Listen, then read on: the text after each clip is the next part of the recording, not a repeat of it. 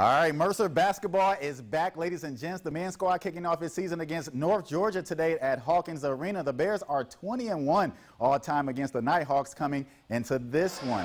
First half, under 15 to play. Mercer down 10-6. Leon Ayers to Felipe Haase, and he say it's bottoms, and the Bears cut the lead to 1. 2 plays later, the Bears in transition. Neftali Alvarez, left to right cross, kicks it to the corner.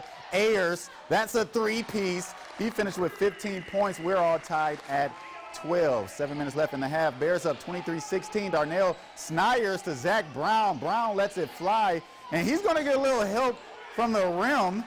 23-19 Mercer. Later in the half, Bears up 34-27. Alvarez pushing the tempo, absorbs the contact. The strong finish at the rim. He had 15 points and 6 dimes. Bears take a 9-point lead. It'll be a 7-point game headed into the break.